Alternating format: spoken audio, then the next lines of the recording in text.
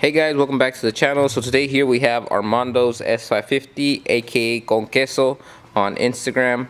We're going to be doing a full 3P install on his car.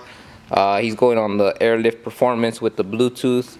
He's currently on a coilover setup. He just installed these about 3 weeks ago and he bought an Airlift kit now. Airlift is having a sale on their full kits for 25% off. So now's your chance to, get a really good deal on these kits. Yeah, today we're going to be installing his kit. His car is currently super low on the coilovers, so he's having issues with rubbing in the bottom with this Ravini lip up front all the time.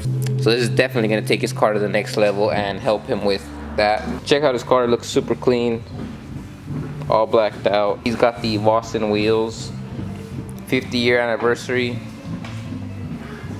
diffuser Roush exhaust. Really clean setup, so he's about to take his car to the next level with this Airlift 3P kit. You're gonna see us completely remove his old suspension and reinstall the 3P with the management. We're gonna go be running the lines inside of his car. He's gonna be having the remote coming out of his center console up towards the center of the car. For his compressor, he's gonna be hiding it underneath in his wheel well area. So we're gonna be putting his compressor down here, and his tank is gonna be mounted up top. It's going to be a really clean setup. But yeah, let's get to installing the kit and yeah, taking his S550 to the next level.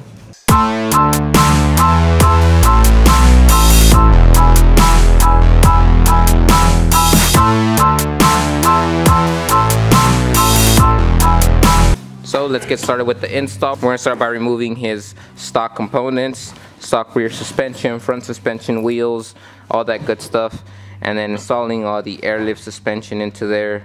As we mentioned earlier, he does have BC Racing coilovers already in there that he installed 3 weeks ago. Those are going to be put up for sale, so if anybody is interested in picking those up, go ahead and DM him or us on Instagram. And yeah, let's go ahead and get started with the installation of this Airlift 3P kit.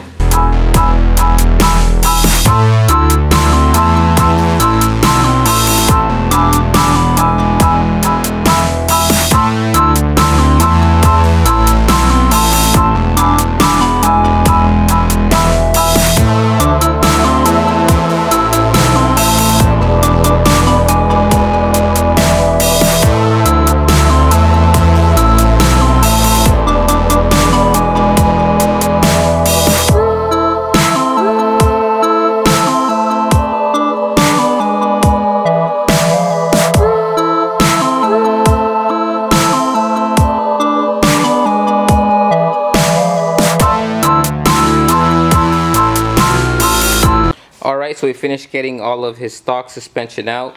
Well, it's actually aftermarket. He has BC Racing coilovers in there. We got everything out.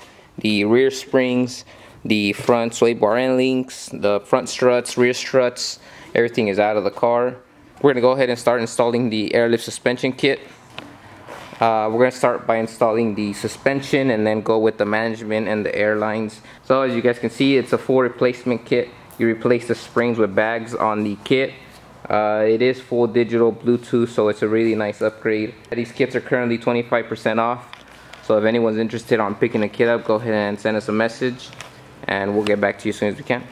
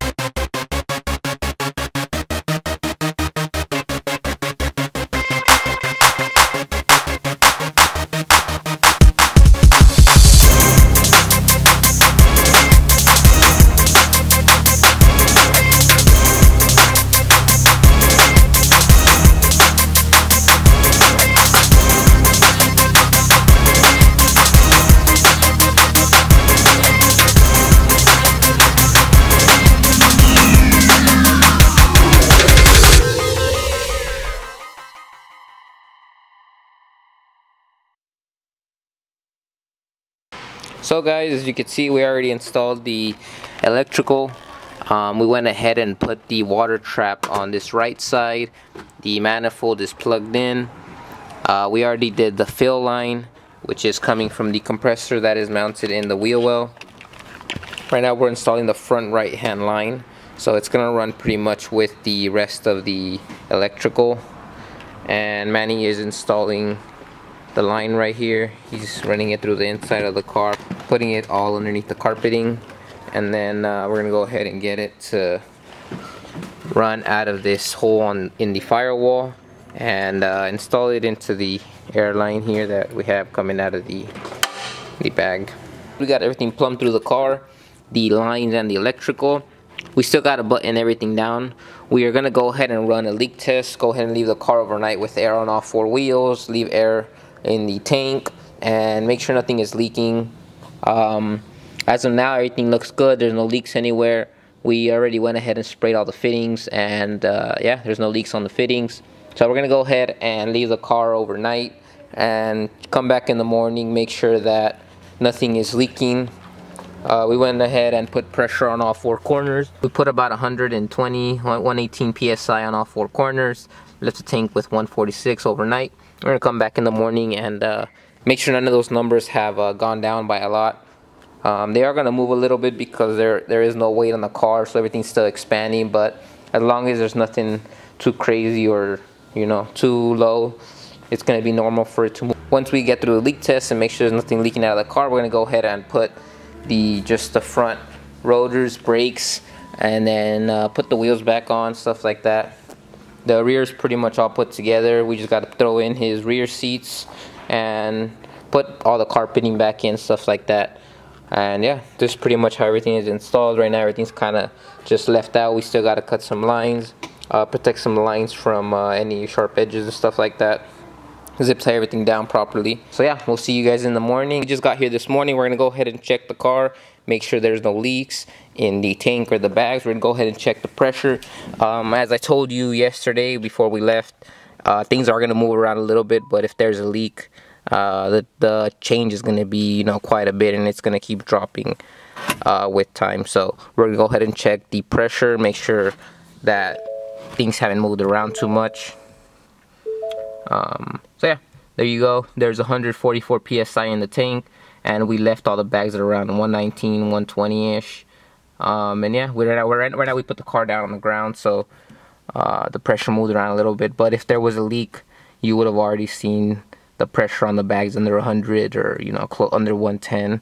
But nothing has dropped by a lot, so you could tell there's no leaks by that. I'm gonna go ahead and start reassembling the entire car. We're gonna put all of the fender liners on, zip tie all the lines, all of the electrical, make sure nothing's in the way of when he's driving and stuff like that. Nothing gets caught by his wheels. You got to make sure everything is strapped down properly. And yeah, we're gonna go ahead and start doing all that and get this car ready for the customer to pick up this morning.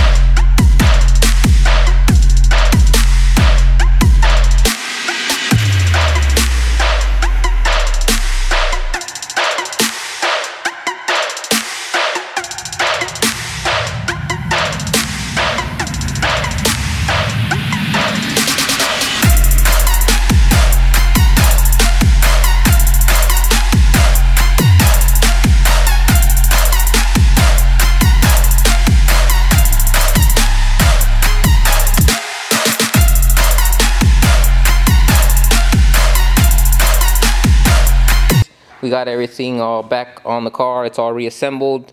As you can see, we mounted his compressor down under here. His lines are all nice and clean going that way.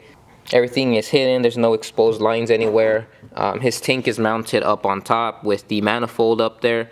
His water trap, his relay, everything is mounted on this side behind everything. All of the lines are ran behind all the carpets in the back of the car. They all run to the inside of the car through the carpet. Underneath, they go through the firewall into the front struts. Everything is ready to go. We went ahead and set up his damper settings for his struts. All of the electrical comes through the firewall. It's all hidden. You can't really see any of the lines. Everything does look OEM. You do have these little knobs up here to adjust the damper settings. So it's currently set all the way tight and one back. All four corners are set like that. He can go ahead and mess with that and fine tune it after he figures out how tight he wants the suspension. For the rear, the damper adjustment knob is underneath the top mount. It's a little knob that spins. You turn it to the left to stiffen the suspension. You turn it to the right to soften everything up. Everything is all set the same, so it's all set on the tighter side of the suspension. Other than that, you know, everything looks really clean. His tank doesn't really get in the way. All the lines are hidden. Nothing's exposed. Nothing's gonna get caught with anything coming into his trunk. He still has all his trunk space. Yeah, so let's go ahead and finish putting the car down, roll it back, and take care of this. In order to get into the menu for the airlift controller, you want to go ahead and push the airlift and the button right on top of it at the same time, and that's going to take you into the menu. Then you can go ahead and go down into calibration and start the calibration. It's going to ask you a few questions. So, is the car on a vehicle surface? Yes. Front wheels are straight? Yes. You want to make sure your front wheels are straight because the car is going to go up and down, and if your wheels are not straight, you're going to damage your fenders. So you want to make sure your wheels are straight. Are your wheels free from obstructions? Make sure that there's nothing in the way. You want to make sure your manifold is mounted vertically and not in any other position. Do you have one or two compressors? This car only has one. And then we're going to do the auto calibration. Do you have height sensors? If you do, that means you have a 3H kit. That's what has the sensors. So this kit does this car does not have the 3H kit, so we're going to select no and start the calibration.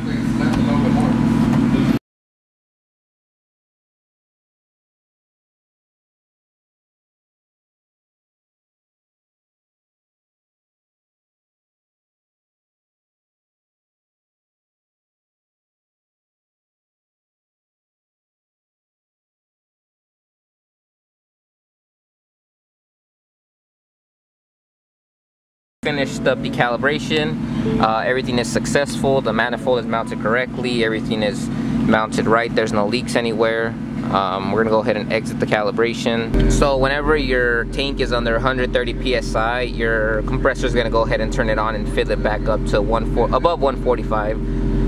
Sometimes it'll go 147. Sometimes it'll go to 150. So it's doing that right now. So the way this airlift controller works is it does have 5 presets.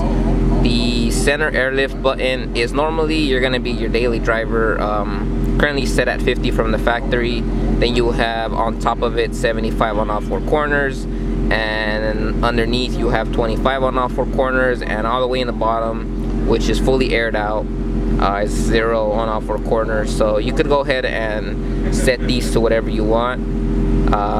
Then you have pretty much each wheel, each corner on the sides. This will control your front left.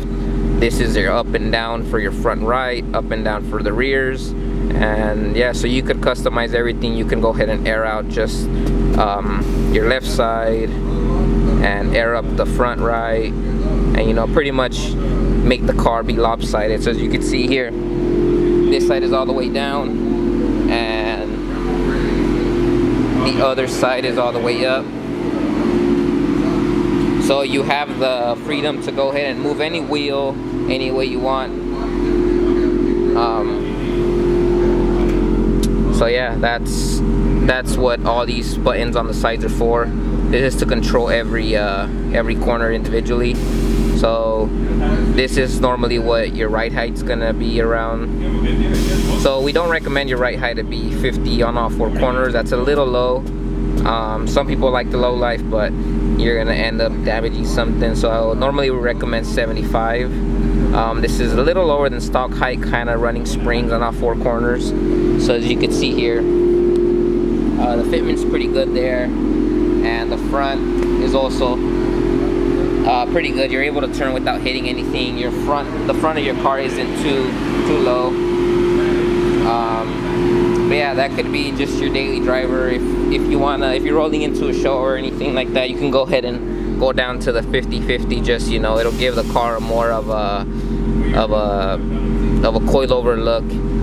Everything will be much more nicely lined up with the wheels.